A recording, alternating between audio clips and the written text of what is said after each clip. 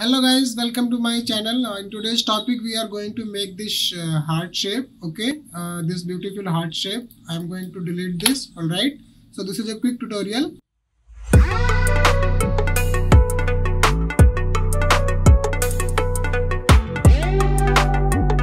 So what I will do, I will simply draw a box here in the center of my artboard. My artboard size is 1080 by 1080. You can see here. Okay.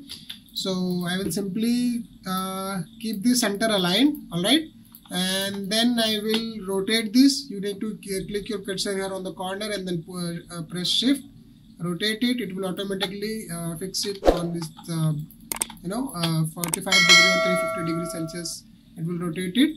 Now you need to make sure that in the view your smart guidelines is on. Now simply go to your box and select this pen tool. Press Alt and Shift in your keyboard, in your computer. If you're on Mac, press Shift and Option. Okay, now drag this. Okay, if you don't press Shift, you can see.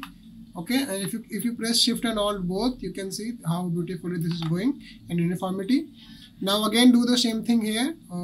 Press Alt and Shift. So you need to wait for this guideline. Okay, once this appears, that means that you are all sorted. Alright, if you want to check, you can check if it is equal from both the sides. To me it's look good.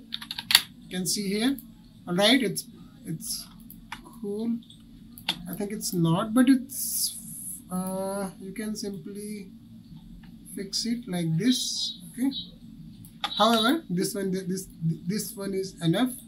If you want to be more precise, there are more ways to fix it. What you can do, you can simply draw a line in the center, okay, and make it center aligned.